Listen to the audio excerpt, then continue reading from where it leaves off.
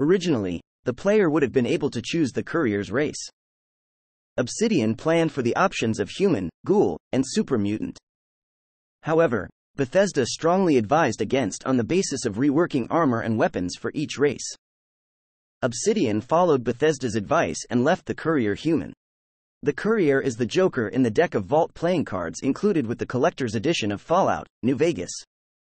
Josh Sawyer stated that the developers intentionally left the Courier's origins and the exact nature of the initial transaction vague, but carried their delivery from southern NCR toward the hub.